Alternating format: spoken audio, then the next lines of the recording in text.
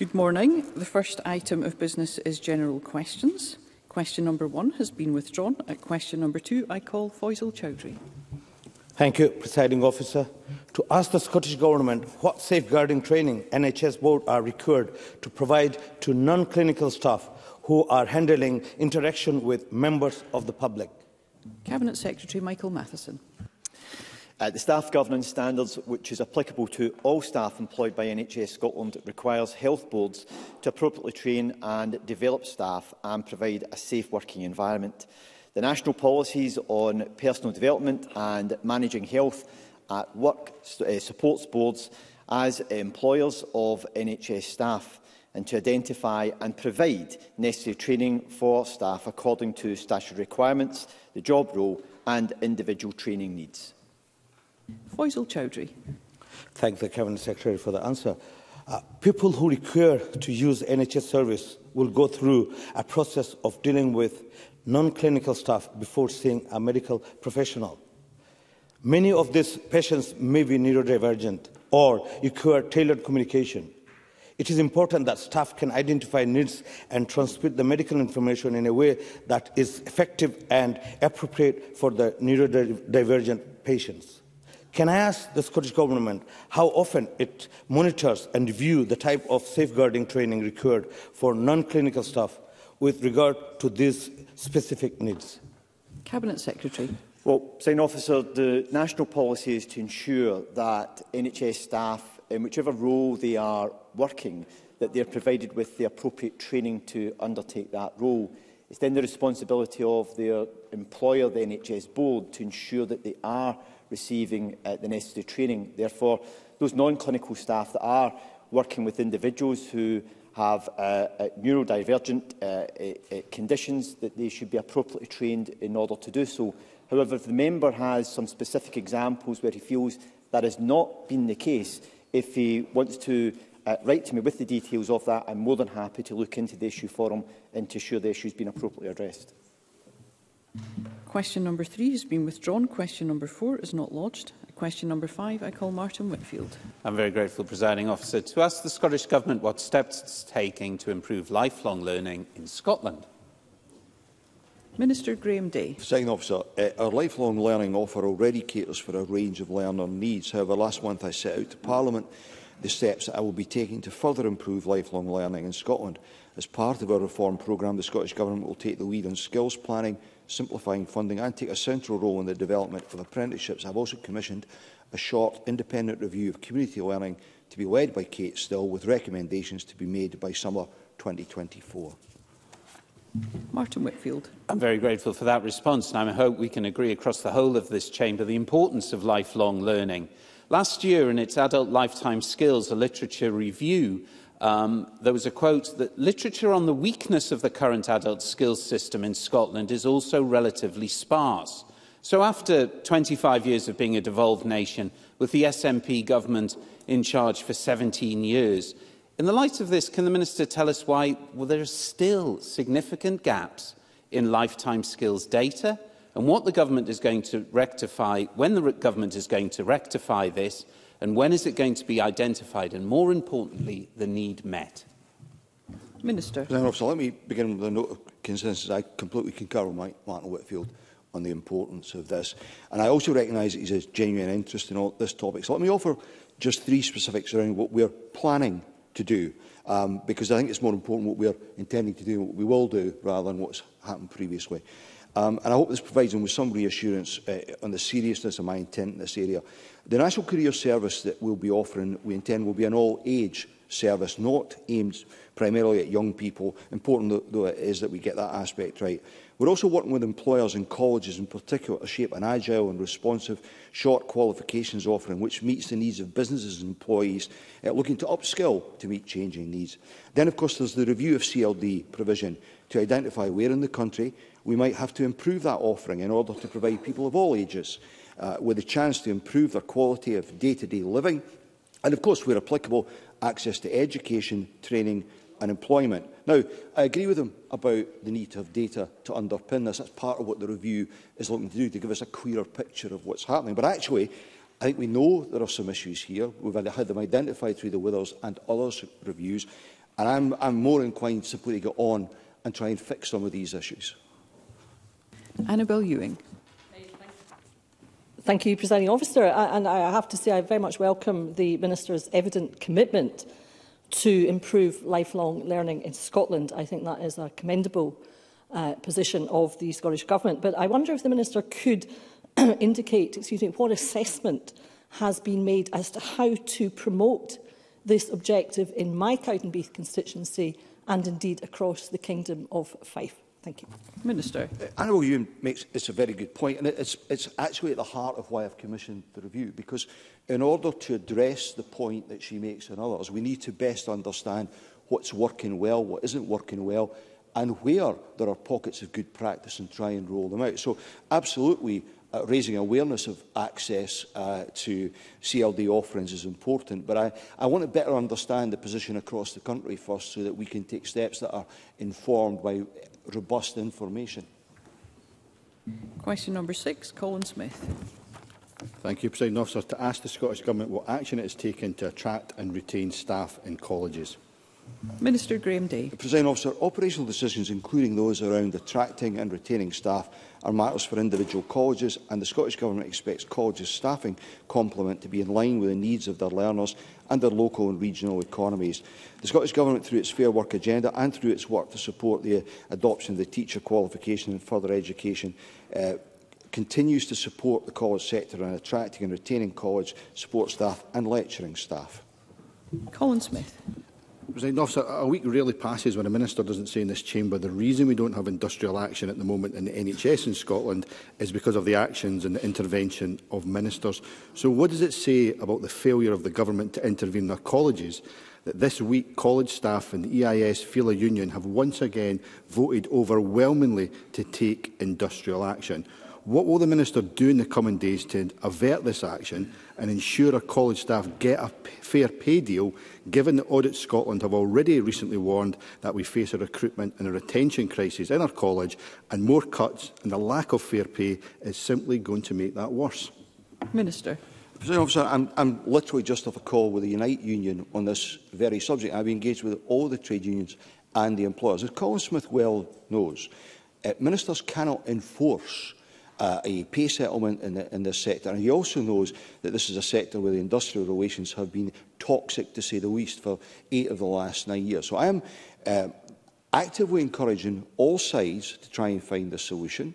And that is the role of ministers in all of this. Now, there is a longer-term issue about the industrial relations in the college sector. I'm intrigued by the fact that all sides recognise that, yet we haven't been able to find a solution to it. We need to find a solution to the pay dispute currently, but we also need to find a solution to the longer-term systemic problem in the sector. And if all of the actors in this are as genuine as they tell me they are, I think we can resolve both. Liam Kerr. Thank you, Presiding Officer. What won't attract and retain staff is a proposed cut of 8%. That's £58.7 million to the Net College resource budget. Yet recruitment of staff and students has to happen right now for next year. So, Minister, when precisely will colleges know exactly what their budgets will be for next year, and just how brutal are the cuts going to be? Minister. Presiding Officer, as I think Mr Kerr knows, because he is knowledgeable about these things, there is a process post the publication of the draft budget where the SFC works directly with colleges and universities to determine the specifics of the budget. That process is underway. I'm not cited on the exact details currently, though I will be in due course, and I would anticipate further detail, precise detail, to emerge in the next few weeks. Beatrice Wishart. Thank you, Presiding Officer. The Minister knows that there are redundancies proposed at UHI Shetland. What confidence can be given to the community that in the future we will have a Shetland college that meets the needs of local learners and local businesses that have differing sets of skills requirements? Minister. Presiding Officer, I'm grateful for the question. Beatrice Wishart and I have engaged directly on this matter quite recently. She's right, it's a legitimate concern about the situation at UHI Shetland. What I can assure her is that both UHI as an entity and the Scottish Funding Council are engaged directly with the college at Shetland to try and ensure that its future is there along the lines that she would indicate, but it also has to be a sustainable position that it gets itself into. So there are some challenges there currently, but I think everyone is participating positively in trying to find the right solution for the college and for Shetland. Question number 7, Sarah Boyack. Thank you, Presiding Officer. And can I draw members' attention to my register of interest to ask the Scottish Government when it last met the City of Edinburgh Council to discuss its housing emergency declaration? Minister Paul McClellan. Thank you, Presiding Officer. The Scottish Government regularly engages with the City of Edinburgh Council concerning our shared efforts to end homelessness and reduce the number of households in temporary accommodation. On the 7th of December, I met with Housing, Homelessness and Fair Work Committee convener Councillor Marr to consider housing supply matters. On the 21st of December, I discussed budgetary matters, including housing, with Edinburgh City Council leader Cammy Day. And just yesterday, I also met with the Scottish Cities Alliance to discuss housing, which included officers and Council leader Cammy Day. Continuous dialogue between officials is facilitated through forums such as City of Edinburgh's Council Homelessness Task Force, which last met on the 13th of December. Scottish Government officials and their City of Edinburgh counterparts will next meet on the 23rd of January. Sarah Boyack. Can I welcome the engagement of the Minister? That is much appreciated. But say it's not just Edinburgh that's declared a housing emergency. There are other councils doing it now. And to say that last week 781 people applied for a single council house in Dreghorn, so it's a now issue, this housing emergency.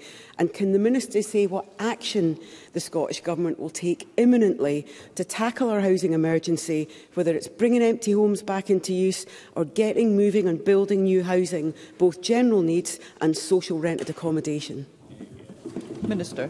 Thank you, Presiding Officer. On specific issues, you will be aware that obviously we had the announcement of £60 million allocation of acquisition funding, which we're discussing with Edinburgh at the moment about various sites that are there, also talking about allocation policies.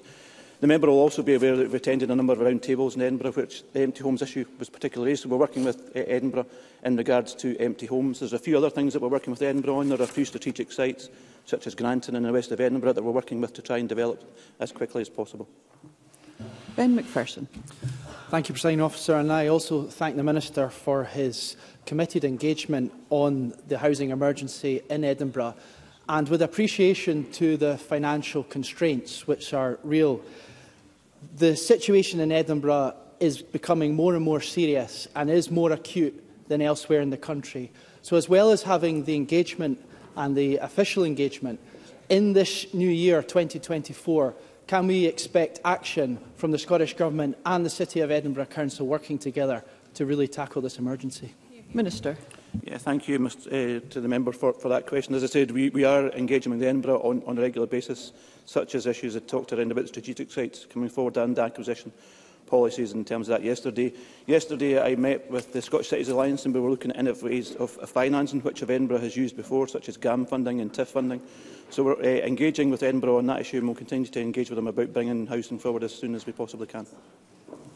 Miles Briggs. Thank you, Presiding Officer. We need to find solutions, and part of that is looking at our land supply issues here in the capitals. Can I ask the Minister whether or not the Scottish Government will agree to audit all public land, not just council land and Scottish Government agency land, but NHS land as well, to look towards what development sites might be available to help reduce the cost of affordable housing development significantly?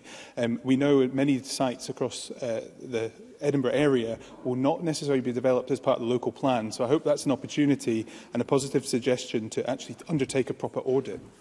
Minister. Thank the member for that question. I think we're kind of touching on planning issues, but in regards to land that's available, for example, such as NHS land, I've already engaged with Paul Lawrence from the Edinburgh Council on that and Camby Day to discuss that, and I'm awaiting some evidence coming back from them about land that is available and how we can work to bring that forward, and maybe land that's not in the local development process, but we are engaging with them already on that issue.